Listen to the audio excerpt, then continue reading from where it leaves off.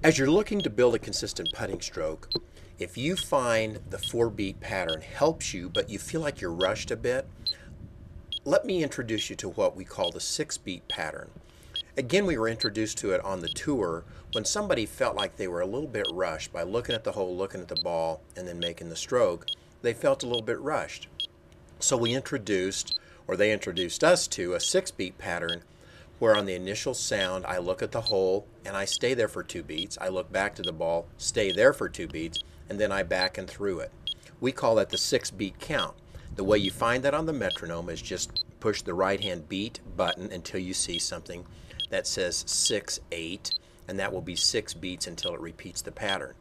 This will allow you to be very comfortable in a slow pace of looking at the hole, looking at the ball, and then making a consistent stroke. It'll build consistency in your putting routine.